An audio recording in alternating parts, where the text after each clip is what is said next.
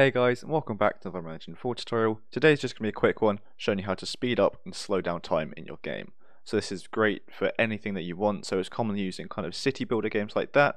You might want to speed the game up so that you can progress further in the game, make more money, get more people to move in, stuff like that. But this can be used in absolutely whatever you like. So we're going to be speeding it up and speeding it down. So not only speeding it down to normal, but also back to get slower. So let me show you what this is going to look like now. So we can walk around. If we press 1, nothing will happen because that's going to return us to normal speed. Press 2, we're going to go slightly faster. We press 3, we're going to go even faster. And then we can go all the way back down to 1 normal speed like so. And if I press 0, we're going to slow down like this. And you can set up as many different levels as you want. So I have 2 fast ones, 1 slowed down, and a normal. You can have as many as you want. You don't have to have speeding up. You don't have to have speeding down. You can have whichever ones you like. And you can also change these values, so you can make it go faster and you can make it go slower. Completely customizable for you, and it's really easy and intuitive to use. So let me delete this code and I'll show you how I've done it. Oh, and again, just before that, if I press 1, I'll go back to normal speed like so. So now, let me show you how I've done it. So the first and only step we want to take is to open up our character blueprint. So for me, this is going to be third person character, so that's content, third person BP, blueprints, third person character. But for you, this could be third, first, or whatever you've named it. In here, we just want to get some action mappings or keyboard events. I'm just going to be doing keyboard events, but you can obviously create action mappings if you like. So what I'm going to do is I'm going to right click and get a 1 keyboard event like so. And I'll get all the keyboard events first as well. So then I'm going to right click and get 2 keyboard event like so. Right click, get a 3 keyboard event. And then I'll actually go above this as well and also right click and get a 0 keyboard event. And these are all the events I'm going to be using. So we have slow down, normal speed, fast, even faster. Again, customized to get whatever you like. And you also don't need to use the numpad, you can use any button you want as well. So what we're going to do is we're going to hit plus variable here to create a new variable, and I'm going to call this one game speed like so. And we're going to change this to be a float. Compile, and then we're going to set this off of the pressed for these keyboard events like so. So I'm going to drag and drop the game speed onto pressed to set there. For 0, I want to slow it down, so I'm going to set this as a low number. Now 1 is the default game speed, so you want anything below 1. I'm going to set this to be 0.3. Again, customize this for whatever you like. That's what we need to do there. We'll go down to 1. Set game speed off of pressed. Again, 1 I want to be the default value, and default is game speed of 1. So set the value to 1 there. 2, I want to increase it just a little bit, so I'm going to set the game speed to 2, so it's going to be twice as fast. And then 3, I want to speed up even more. So this is kind of like the super fast speed. And this one, I'm going to set to 5. Again, increase or decrease these as much as you like.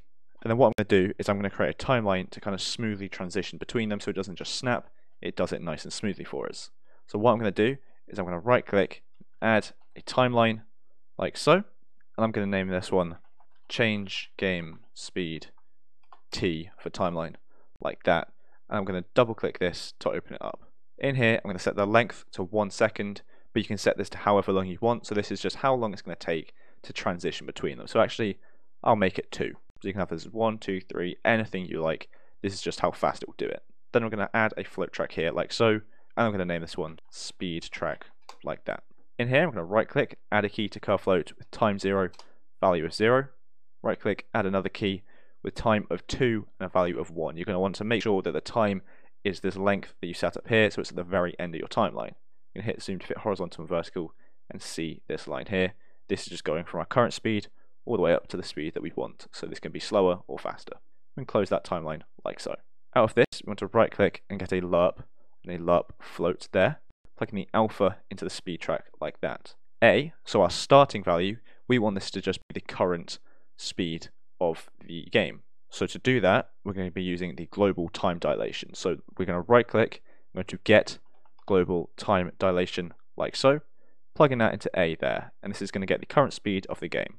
And then if we get game speed, we can plug that into B. So B, the game speed, is the speed we want to go to. So A is our current speed, B is where we want to go. Now out of the return value here, we're going to drag out that, and we're going to now set global time dilation like so, plugging that into the update of this timeline, so it's going to smoothly transition between the current speed and the speed we want. That's all we need to do there. So now all we can simply do is open the components tab here, drag out our timeline name there, get that, drag out of this, and just hit play. And play from start we want. And just plug that off of the set game speed we have there. And we're going to do that for all of the events that we have. So whenever we press one of these, it is going to play this timeline.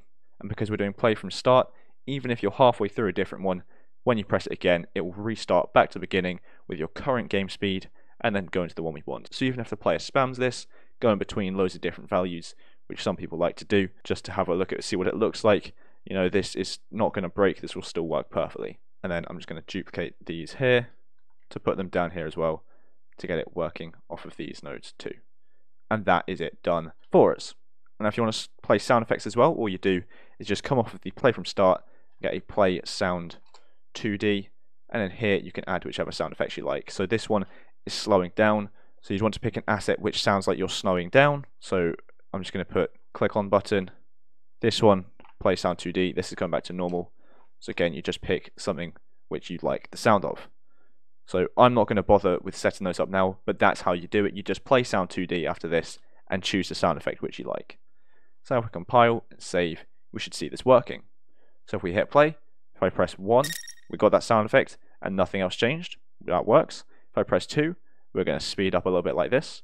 If I press 3, we're going even faster. You can see it's not snapping, it is slowly transitioning between them. If I press 2, we'll go slower. Press 1, all the way back to the beginning, and it played the sound effect again like so. And if I press 0, it's played that sound effect, and we slowed down. Now it's only playing the sound effect on 0 and 1, because they're the only ones I set it up on, just to give you an example and show you. But as you can see, this is working perfectly for us. We can increase and decrease the speed perfectly, like so. So I think that'll be it for this video. We've done everything we want to do. We've created a system in which we can speed up and slow down the game to get it perfect for the player and how they want, which again is perfect in loads of different games that you might see, loads of different genres. And we can also set up sound effects on here as well to get it perfect for us. And again, fully customizable for how many different tiers you want and the different speeds you'd like as well. So thanks so much for watching. I hope you enjoyed and I hope you found it helpful. If you did, make sure to like and subscribe down below. So thanks so much for watching, and I'll see you in the next one.